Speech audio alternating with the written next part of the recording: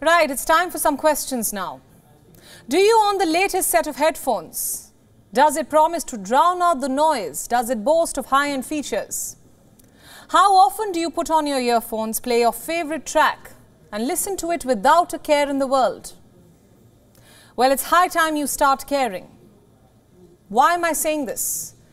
Because more than 1 billion teenagers and young adults may be at the risk of a hearing loss. All because of their use of headphones, earphones, earbuds. Basically because they're listening to loud immersive music or sounds. This is what a new global study has found. Let that sink in. 1 billion young adults are at the risk of hearing loss because they're listening to music at unsafe levels. That's what this study says. And the villain of this story is known as a personal listening device, or PLD. What is it? Well, it's probably lying at an arm's reach for you right now. It could be your smartphone, your headphones, your earbuds, any device which you use regularly to answer calls, to consume content, or to listen to music. They're everywhere and are being used by kids as young as 5. Just look around you. A colleague could be making a PPT with massive headphones on. Traveling in public transport, I bet the stranger next to you has earbuds on. And if you're on a flight, you're probably guilty of switching on your gadgets even before takeoff. Why listen to air safety instructions when you can listen to your favorite music? A parent in the seat next to you may have given their kid a set of headphones to avoid tantrums. My point is this: personal listening devices are everywhere and they could be doing irreversible damage to your hearing.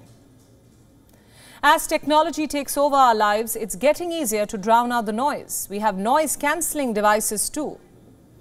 The argument in their favor is that they block out external sound, so you don't have to keep increasing the volume of your headphones.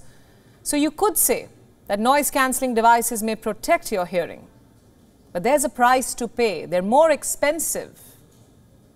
And they won't protect your ears from sudden, loud, explosive sounds. Coming back to this study, researchers estimate that 24% of 12 to 34-year-olds are listening to their personal devices at unsafe levels. There's more. Have you seen your favorite artist perform live? Or visited a loud venue with booming sound, say a bar, a club, or even a cinema hall?